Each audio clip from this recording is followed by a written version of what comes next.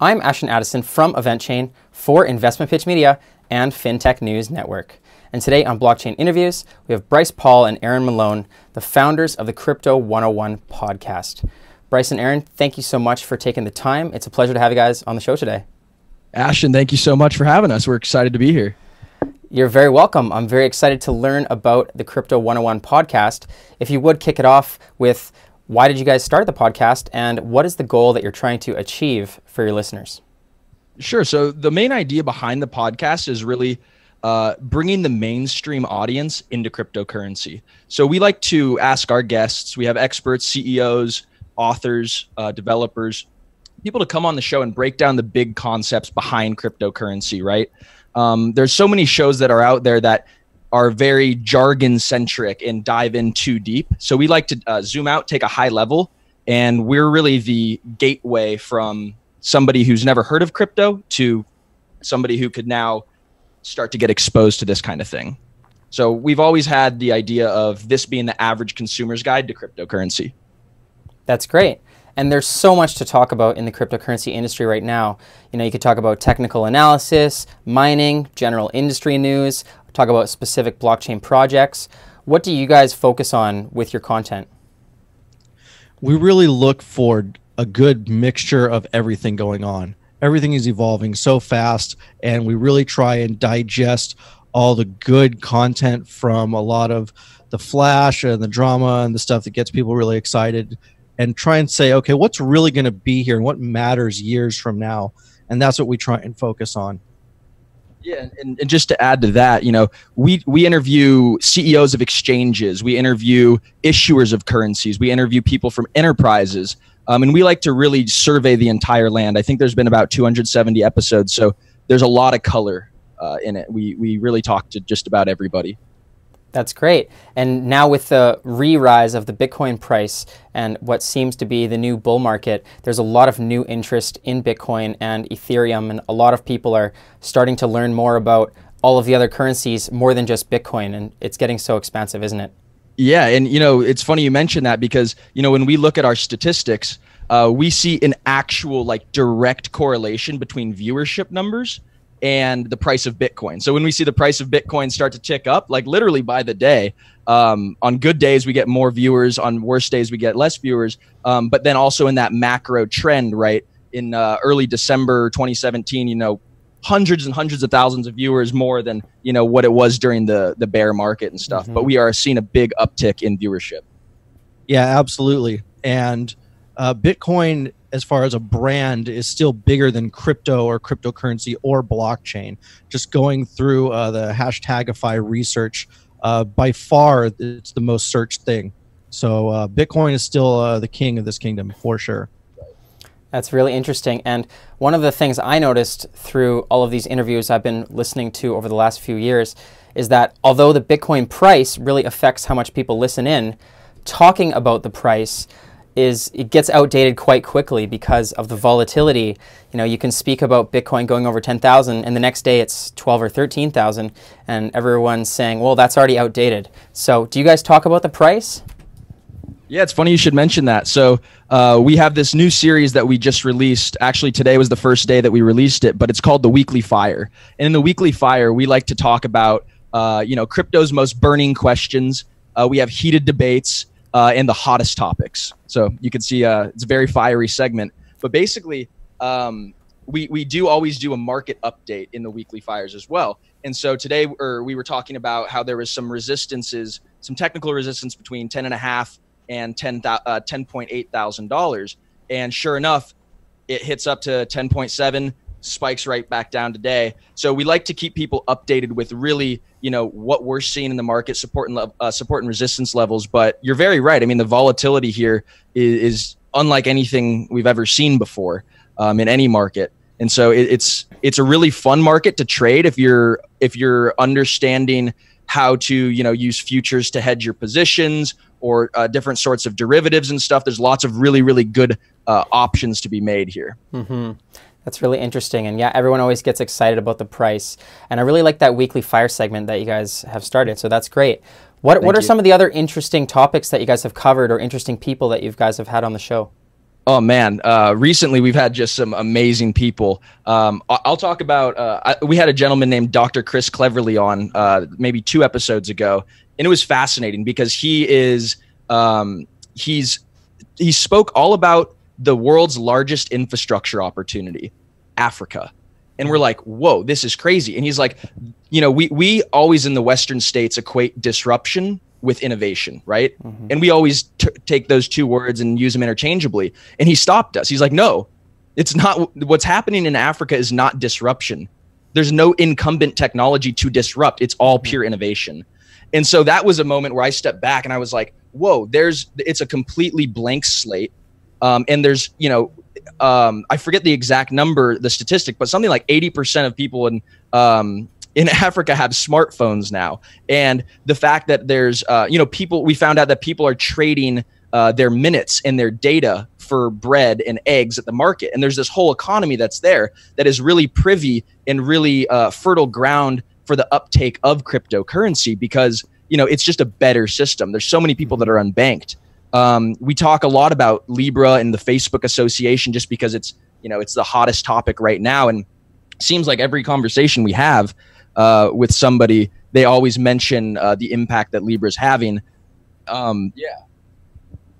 We had the pleasure of speaking with a couple alumni from Goldman Sachs that were retired. They didn't need any more money in their life, but they saw the opportunity that cryptocurrency was affording the rest of the world, and they jumped right into it and started their own firm as market makers. And to the average consumer, they have no idea what a market maker means. It sounds scary, and getting a chance to have them on the show, and just for me, I learned a lot from it. But just the opportunity itself, saying, okay, these guys literally know everything about the world of finance, and they dropped what they were doing in their life to come into this space. That was the biggest takeaway from that, and I can't wait till we get to release that episode. Yeah. And let me just add 2 more. We love to bring authors on as well because authors have a very unique insight, right? They're kind of also an outsider's perspective. And so we had on Ben Mesrick recently, who is the life biographer of the Winklevoss twins. And so we got the insider look. We got to ask a bunch of fun questions about what it was like to live life with the Winklevoss twins for 2 years as he was writing this biography. So that biography is called Bitcoin Billionaires. It's a wonderful book. I highly recommend everybody to read it. And it's really colorful. So that was a really fun episode you guys should check out too. That's great. It sounds like you guys have a wide variety of topics. And it's really interesting with that Africa story that you mentioned because it just shows that how blockchain and cryptocurrency is bringing the world together, and all the different countries and continents around the world are able to use Bitcoin. And the fact that there isn't this banking infrastructure in Africa already really accelerates that adoption for cryptocurrencies in that area. That's exactly right. Now, where is your guys' team based specifically? Yeah, so we're a team of 5 people. We have some marketing guys. We have us as the hosts, and we are all based in San Diego, California. And if I could turn the camera, am I allowed to turn the camera? I could show you guys our view. Yeah. Here.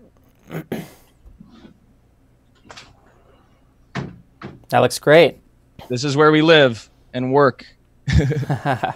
Amazing. On the San Diego boardwalk here in Mission Beach. So it's a great place to come to work every day, to be inspired. It's very, very lively and active. That's great. And how long have you guys been doing the show for? And what does your guys' user adoption look like? Yeah, so the show's been around since July 2017.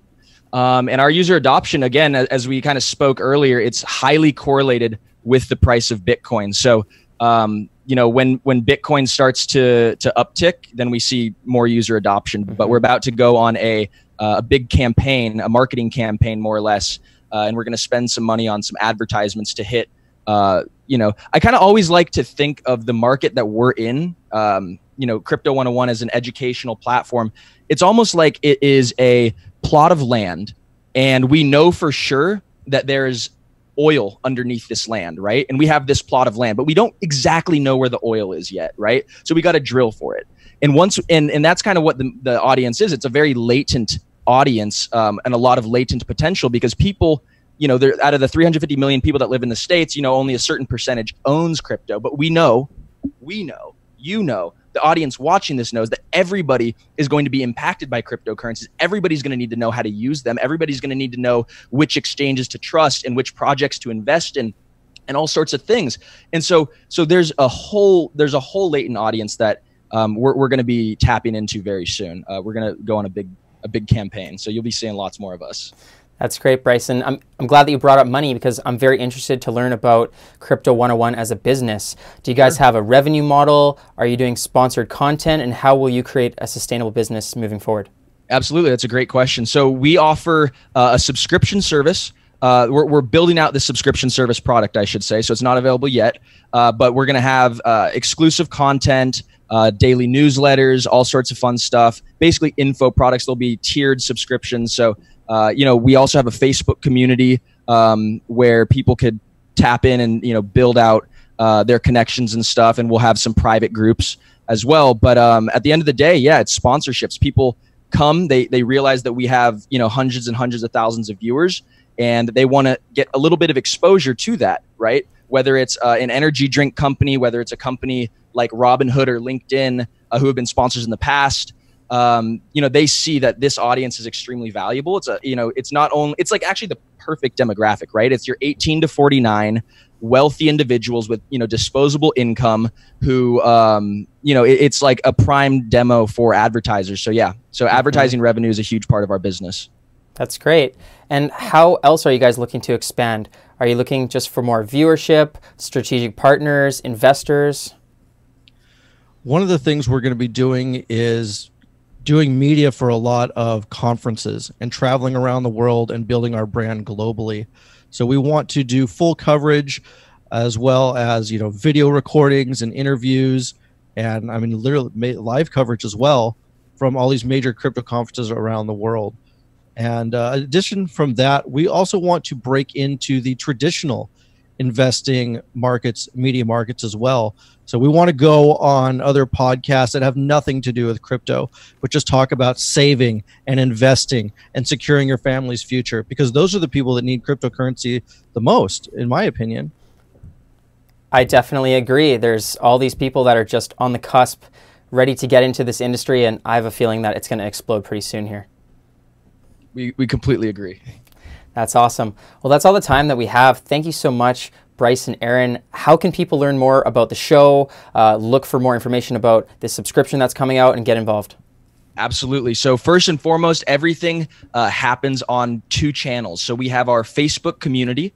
You just go to Facebook, type in Crypto 101 will be the first one up there. You could hit join our group and like our page. Yes. And then we have a big presence on Twitter as well. So we'd love for you guys to follow us at Crypto 101 Pod.